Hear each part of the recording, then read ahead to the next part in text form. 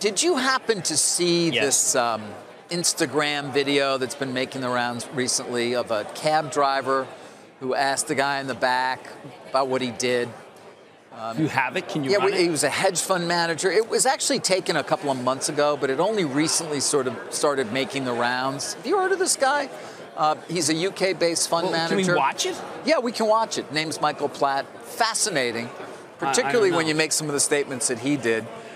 But take a look, because this has been something that's been sent around a lot recently. So my name is Michael Platt, and I must admit it's an honor to be in the back of your taxi. In the world of finance, I'm the highest earning person in the world in finance. You're the highest what? Earning person in the world in finance. Wow. In the world. So explain that to me. So I'm a hedge fund manager, and I've transformed my fund into a personal investment vehicle because we made such high returns. Wow. And now it's on the internet on Forbes. There you have it. This was paid for by Elizabeth Warren. Now that guy, who is obviously a Britisher, clearly has a humility problem.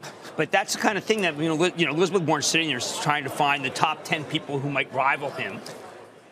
In the United States. That man had hubris. He claims it was a joke, but it didn't feel that way. It didn't feel that way. No, it didn't feel that way. Yeah, well, what he was doing in the back of a car that wasn't his own, being driven by his own driver, I don't know. If you're the man who made the most money in finance. Does it reflect poorly on Mark Zuckerberg? Why? Because that's what the New York Times would say. Everything reflects poorly on Mark Zuckerberg. Everything. Sacha Baron Cohen.